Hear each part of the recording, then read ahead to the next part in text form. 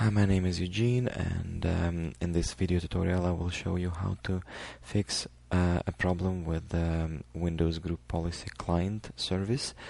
My computer was installing some Windows updates, then rebooted and crashed during the reboot, and after that I noticed that only administrative users can log into the computer, and the message appeared upon log on saying that Windows cannot connect to Group Policy Client, and this will prevent regular users to log into system.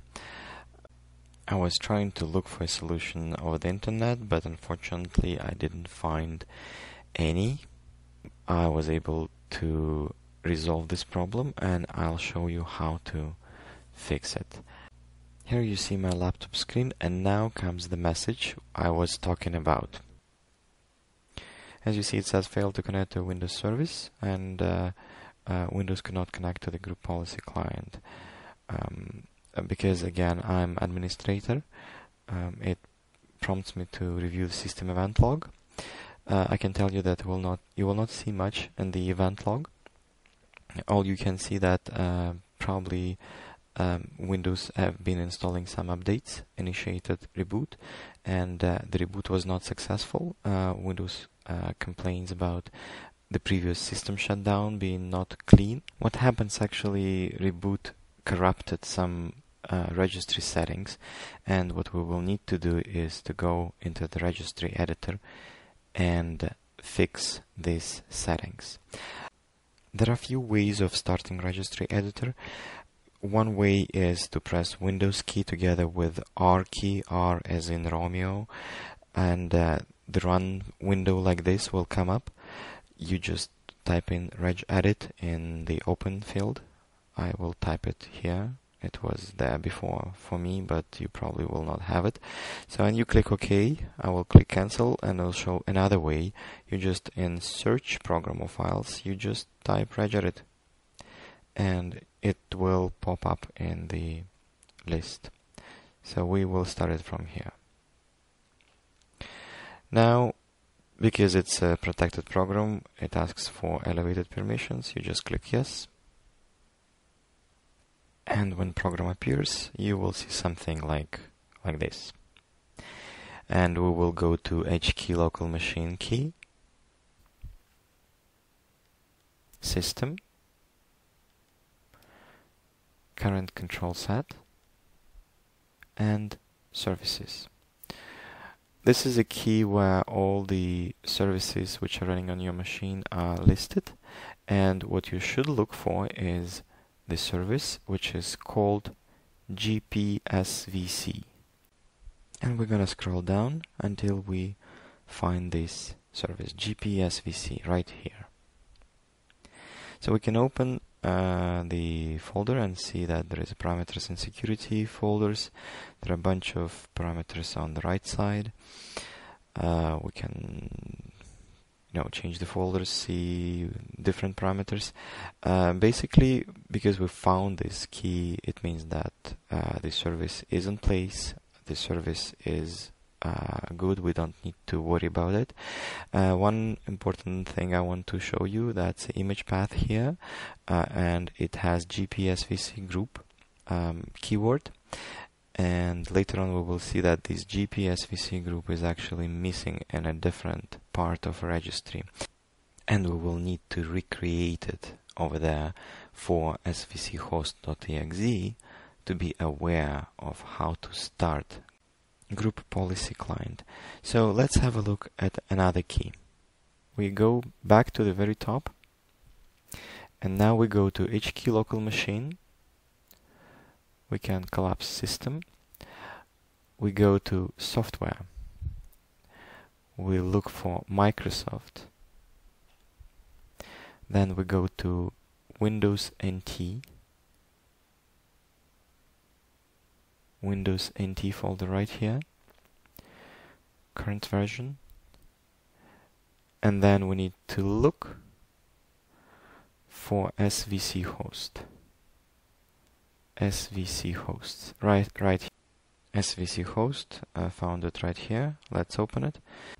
And as you see, there are a lot of subfolders which tell Windows how to run the services. Basically, you see all this data on the right is telling what kind of services Windows can run, and all the parameters are stored on the right here with a data column, and these services must contain the GPSVC group value parameter, which is obviously missing here, and that's because during the reboot Windows did something to the registry and erased this this key.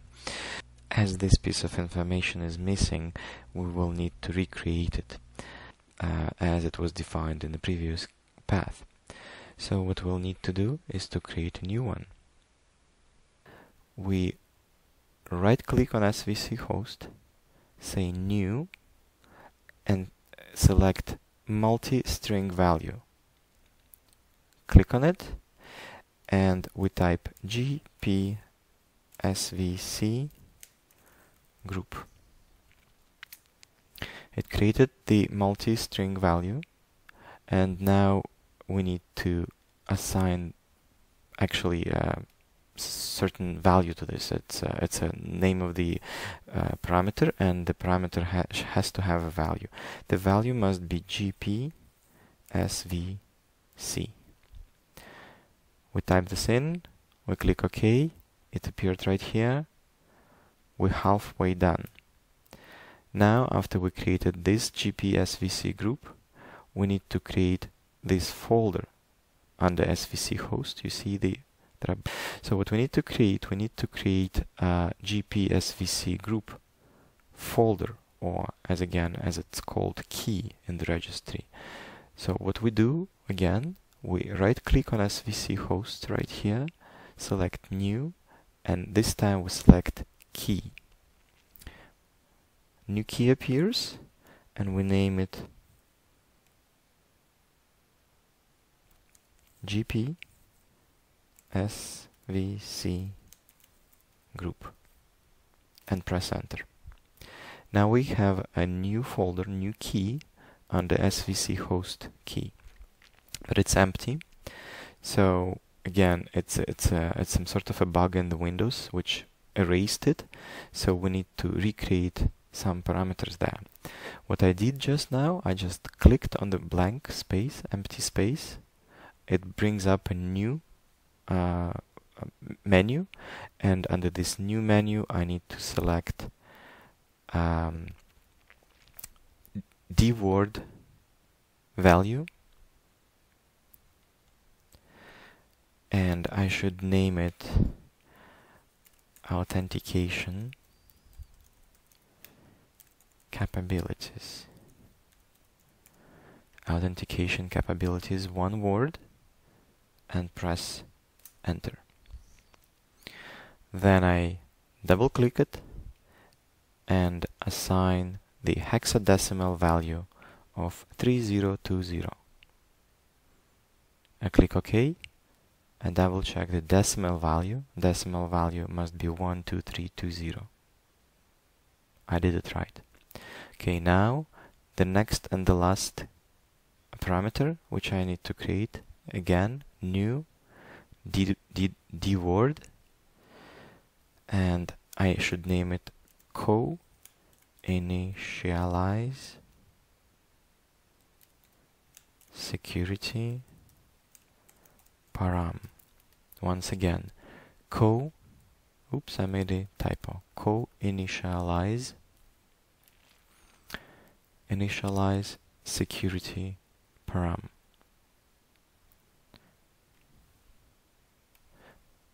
Right? I check the spelling, I press enter. Now I double click this variable and assign it a value of 1. 1 is always 1. So this completes the changes, and the only thing we'll need to do now is to close the registry editor and reboot the computer.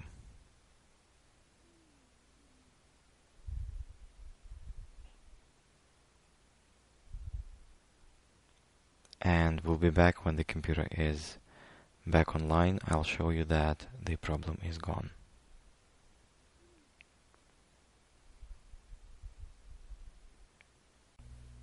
Here we are, the computer is back online. I'm gonna log into the system and we're gonna watch for the message.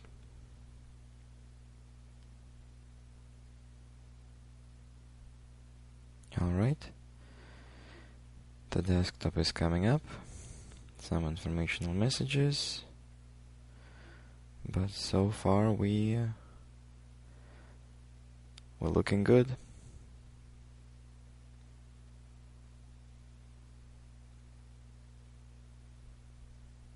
Alright, so the problem is solved. To be completely certain that the problem is solved, let's go to the computer, right click there, and select Manage right here, which will bring us to the screen where we can check which services are running.